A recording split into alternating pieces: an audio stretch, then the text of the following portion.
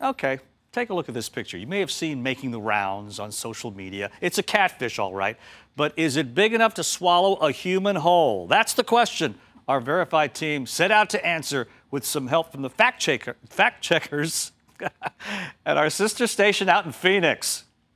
Obviously, you can't tell how big it is, but I'm always skeptical as you are when you see an online photo.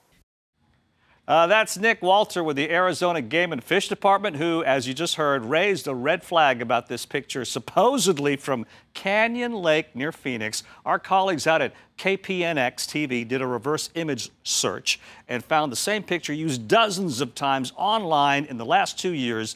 They got a hold of the original poster who told them it was Canyon Lake, Texas, not Arizona.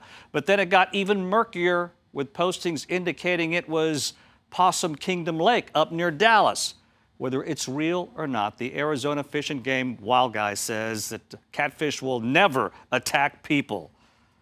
Thank goodness for that. By the way, the biggest catfish ever caught in Texas weighed 121 pounds. It came out of Lake Texoma back in 2004. Didn't eat anybody, though, that we know of. Now, is there something you want our verified team to look into? Contact them by emailing verify@khou.com, on Facebook, or on Twitter by using the hashtag KHOUverify.